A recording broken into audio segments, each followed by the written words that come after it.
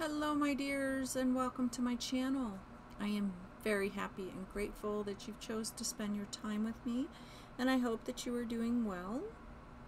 Before we meet our deck, I wanted to let you know about the many ways you can support my channel. Like the video if you enjoyed it, subscribe so that I can appease the mighty algorithm and be seen by more people and grow as a channel. Or if you want to be notified of a new video, go ahead and click on the notification bell, or you can buy me a coffee. The link is below and in my banner at the top. I make no proceeds from coffee, as anything I get from coffee goes right back into buying decks. And with that being said, we have the Untamed Spirit Animal Oracle, Wisdom from Wild Within. And it was created by Francesca, Matteoni, and Rocco Lombardi. And it was published by Red Wheel on August 5th, 2022, and retailed at the time of release of $22.95. The deck box itself is 5.5 by 3.75, and the width is 1.5. It weighs 1.01 pounds. It has title stackability on all sides but the bottom, and it does have a slide out on the bottom box and on the back. Discover the sacred wisdom of animals. From our earliest beginnings, animals have been a significant part of our lives. They help us, they inspire us, sometimes scare us, but also protect us. In this dynamic oracle set, you will find 50 animals that are considered sacred in various cultures around the globe. Through symbolism and folklore, the cards present the ancestral wisdom of animals and show how each can guide and awaken our untamed spirit. Each animal is created with the scratch board technique. The artist begins with a black surface, and as he scratches through, each animal emerges and comes to life. This oracle presents keywords for each animal along with their elemental nature, so that we may engage with the animals and embrace their nature as we search for understanding and connection with our own wild wisdom. And then you get your 3 teaser cards, and as you can see, it has the animal and then it has the keywords at the bottom. Alright, I am not a fan of the bottom slide out, because a lot of the times I'll grab my deck like this and then it'll slide, the bottom will slide, and all the cards will go all over the place. But you know, if you like it, it's fine, but for me, I'm not a fan. Alright, here is the guidebook. It's 112 pages. And inside the box is another box for the cards. And this one has title stackability on all sides. And it has the peacock on both sides. Okay. To the side, and the guidebook is as big as the cards,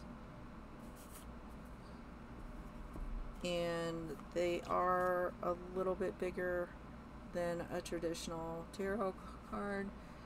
They are 5 by 3, and the deck itself is about an inch thick.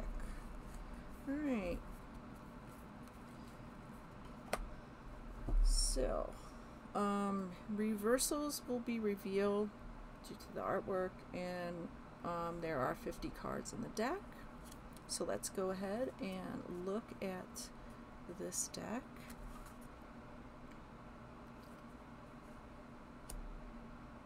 And like they said on the box, the scratch board technique. You have your black surface and then scratches the picture. to reveal it. And there is no color in this deck. It is black and white. So if you do like color in your cards, you will be disappointed. I don't mind the absence of color, but it's all a personal preference. It's all in what you like.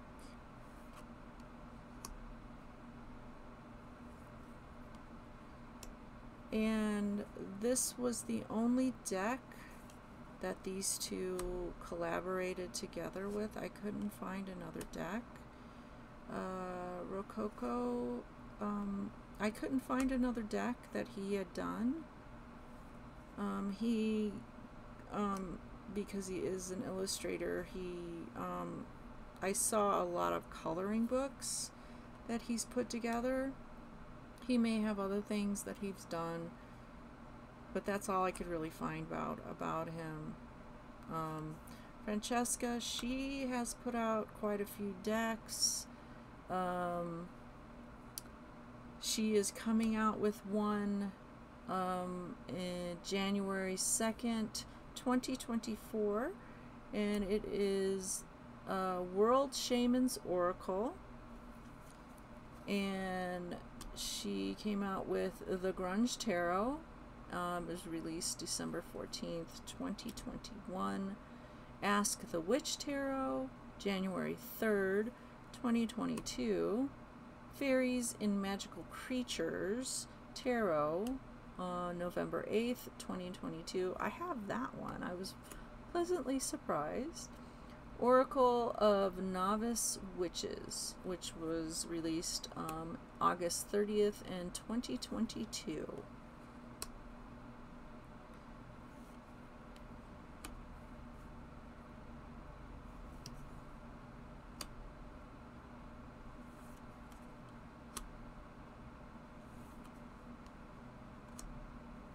And these are really good if you are into animal spirits and animal study.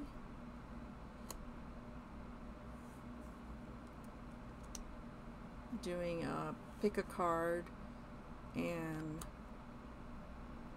finding out as much as you can about the animal. I'll show you in the guidebook why this would be good for animal study if you're interested in it.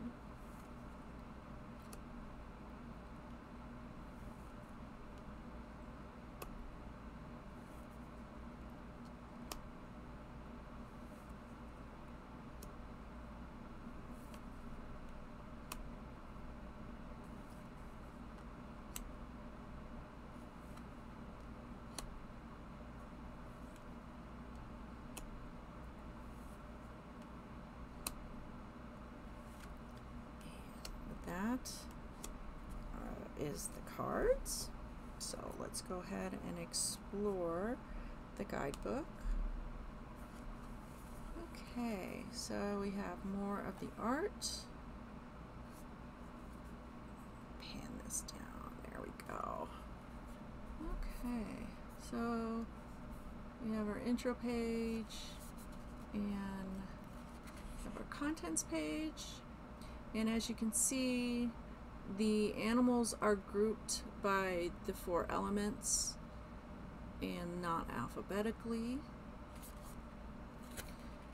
She has an introduction page going back about how animals were very important.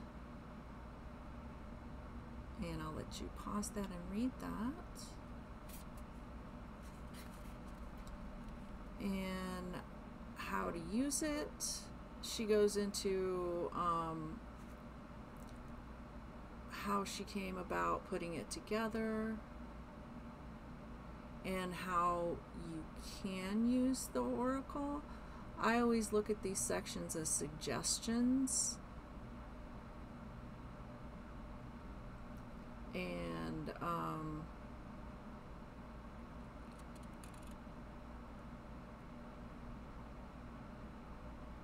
she gives you a little intuitive questions you can ask, and you can pick one card, or you can do 3 cards, and you can meditate on the card itself, and you can do a diary, so you can read that at your leisure and pause it. And then we go into the animals themselves, and it has the element, the animal, a little bit of a paragraph, and then in this area she has combined elements of information about the animal. She has blended superstition, literary history, and scientific information, and lessons to learn from that specific animal. And then on this side, this is the part that is good for if you are looking at it at a biology, wanting to study the animal from a biology standpoint.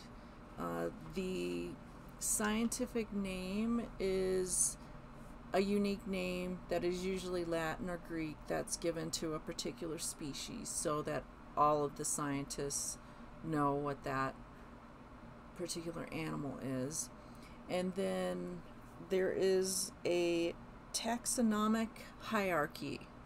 I didn't know much about this because I'd not really gotten into biology, so I'm going to attempt to explain it. So apparently taxonomy is a branch of biology that refers to the process of classifying different living species. A taxon is referred to as a group of organisms classified as a unit. And each level of the hierarchy is called the taxonomic category or rank. So there's 7 of them. There is species, genus, family, order, class, phylum, and kingdom. So she has put the scientific name, the class, order, and then the geography where you could find the animal, and then she has combined it with the spiritual power, which is on the card, the 2 keywords.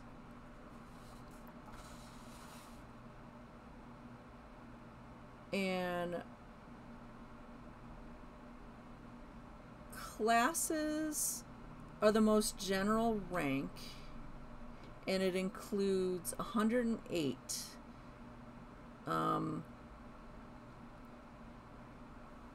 And they have their own specific name. And then you have order, which is a more specific rank than class. It constitutes 1 or more similar families, and there are around 26 orders in class, such as a Mammalia, such as primates and carnivora, etc. That's the best I can explain it. So there is study material if you want to go into that side of animal study. And if that is confusing, I'm sorry. I'm not a scientist, but that's the best that I could explain it as, and I'm sorry if it's confusing. All right, so she has grouped each of these animals with a certain element.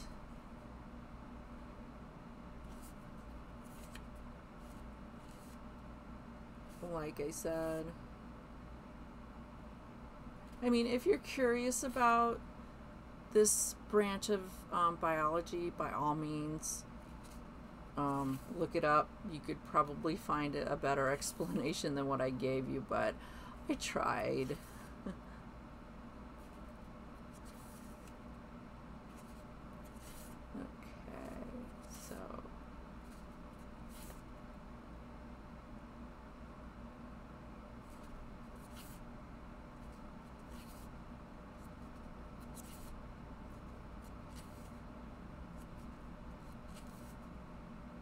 And then we have water. So you have all of these creatures who are associated with water.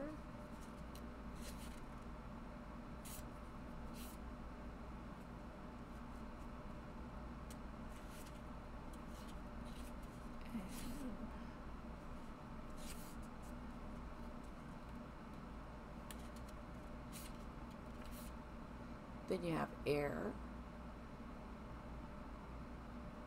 and you have all the animals associated with air.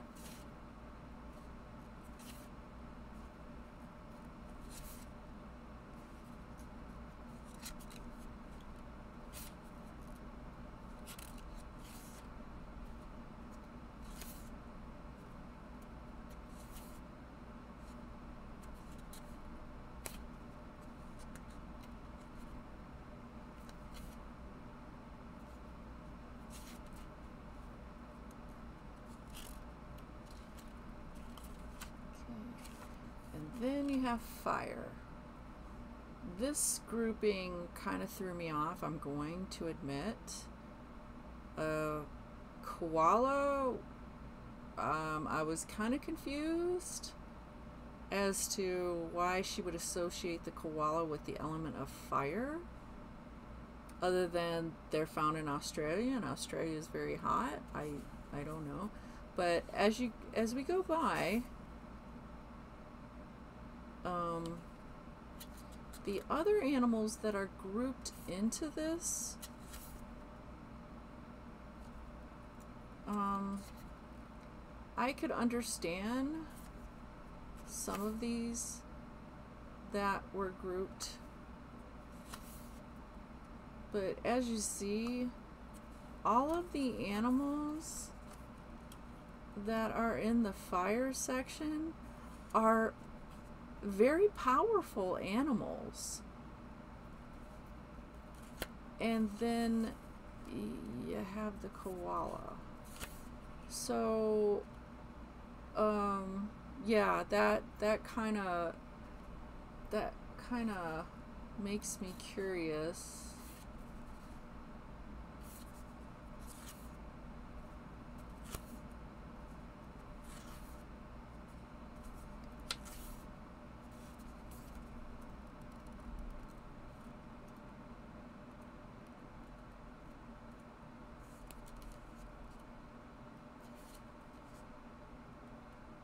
Yeah, so I mean, the only thing I can think of is that they are the same class, Mamamilla. Other than that, I'm stumped. So if you guys have any idea, drop it into the comment and help me understand. Alright, so let's go ahead and shuffle these babies. And due to it being a little bit bigger, if you have small hands, yeah, you're gonna struggle a little bit. And the card is kind of a high glossy. Okay, so let's see which animal wants to peek out and say hi.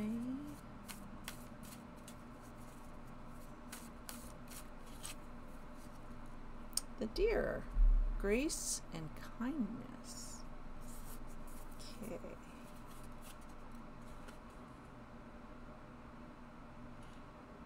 Deer.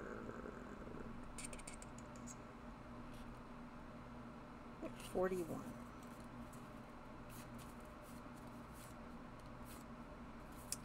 Okay. My gift is my antlers moving tall through the trees. Thanks to them, I have keen perception, immersing myself in the forest of my kin. I carefully look after my fawns so they may have faith in themselves. I tell them to be kind. The ancient Celtic god of vegetation, I'm gonna butcher this word, I'm sorry, Cernunnos, has deer antlers branching from his head.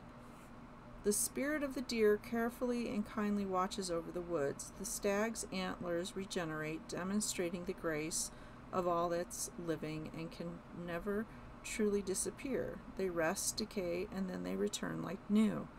They grow almost like branches, connecting the earthly energy of the animal to the sky. Does are careful mothers to their young. While their young are still vulnerable, the mothers protect them from an excessive amount of contact with the outside world, reinforcing the family ties.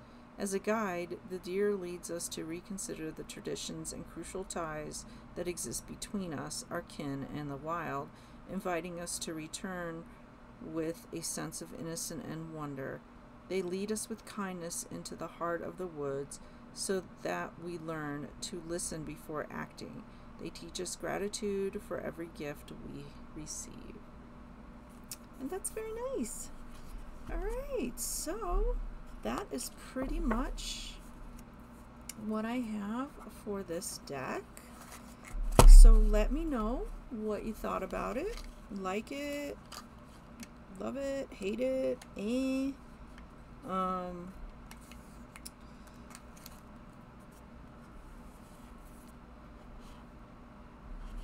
if you did buy it after seeing my video, please let me know, because it means so much to know that I am helping people on their decisions to buy decks or not, to add them to their collection. And any deck you'd like to see in a future video, let me know and I will see what I can do. But if you made it to the end of this video, thank you so much for spending your time with me, and I hope that you will join me for another video. But until then, take care and goodbye, my dears.